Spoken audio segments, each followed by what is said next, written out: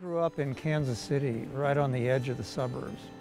I could go out through the yard, through the hedge, and then from there on into the woods. And I spent much of my boyhood in those woods with my dog.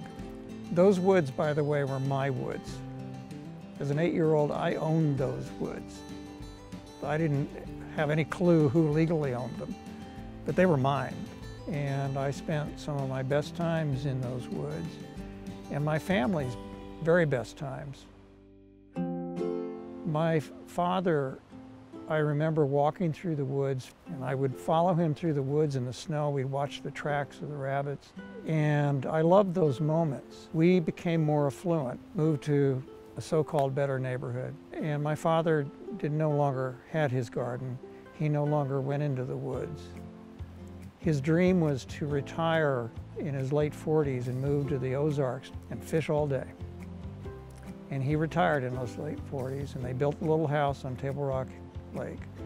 And he basically never left the kitchen table. My father had a mental illness, and he became an alcoholic. By then it was kind of too late. Now, whether it was cause or effect, I don't know, but in an 8-year-old or a 10-year-old or a 12-year-old, 13-year-old's mind and heart, the less time my father and my family spent in nature, the less healthy we all were.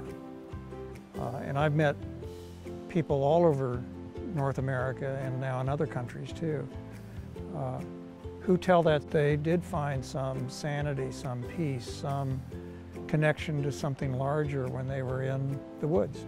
That both kids and parents would say that something profound is changing in the relationship between children and nature, and they didn't have a name for it. They didn't have a language to talk about that disconnect. So nature deficit disorder is kind of the corny phrase that I came up with, and that phrase now has kind of entered several languages.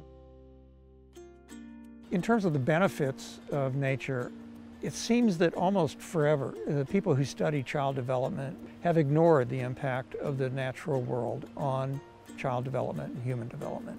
Finally, we're starting to get some longitudinal studies.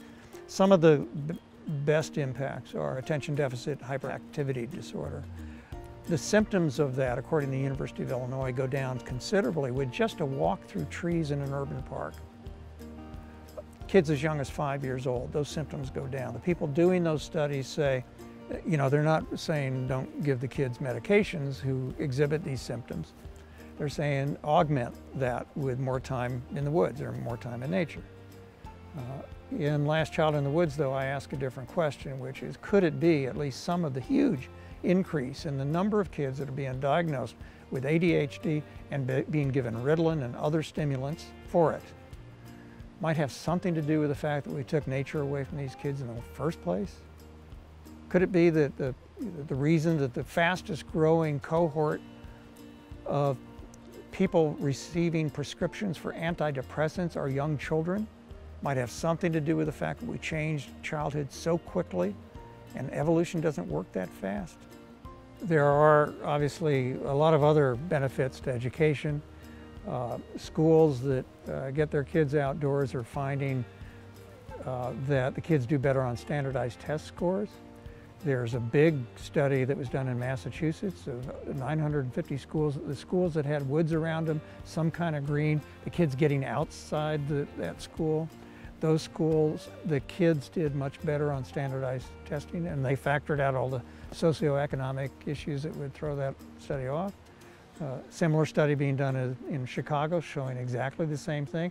It turns out that getting kids outside the classroom or having at least the school surrounded by community garden, by school garden, by a forest next to the school, all of that, those kids do much better on standardized testing, and it helps the kids who need it most. The so-called at-risk kids seem to be the ones who gain the most from this.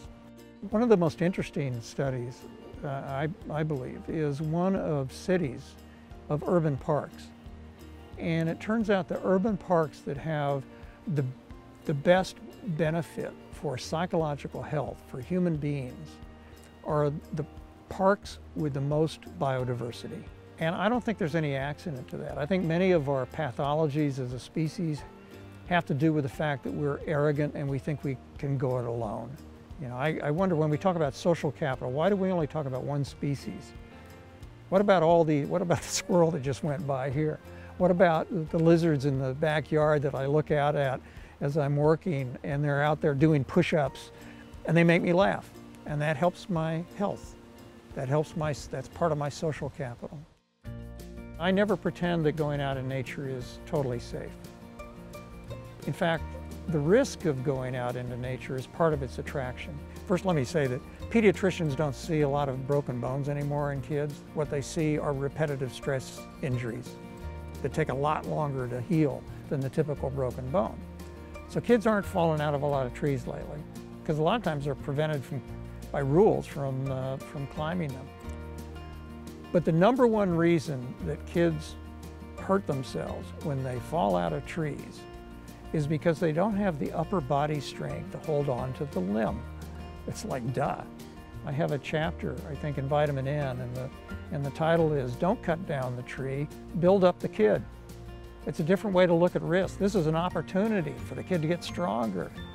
And it's an opportunity for all of us to get stronger and smarter and to use our senses. One of the great benefits of going out in the woods is, other than the New York subway, when else do you use, most of your human senses? The people who study, the scientists who study the human senses, no longer talk about 5 senses. They talk conservatively about 9 or 10 human senses. And some of the scientists say that we have as many as 30 human senses, most of which we don't use, and some of which atrophy. Actually atrophy. Some of our spatial senses will actually atrophy if we don't use them, if we're sitting on couches playing video games all day. What I've focused on is actually the habitat of the human heart, and that's where we meet nature. We don't meet it just physically, we meet it here. If the habitat of the heart is destroyed, and it can be, then all our efforts to preserve nature will go with it. We can have all the land trusts we want, but they are still pieces of legal paper that can be changed a couple generations from now if people don't love nature. And the only way they can love nature is not in the abstract, truly love it. They can like it in the abstract, but to truly love it, they have to have touched it and been touched by it. It has to be a personal experience. It has to enter their heart. And that's what's at stake when we talk about the disconnect of this generation and possibly future generations from the natural world. In my life, nature keeps me sane. And I found something bigger there than my parents and their problems. I was really lucky to have parents that loved nature and loved animals. But I did find something bigger than their problems there. They were in my heart then, and they're in my heart now.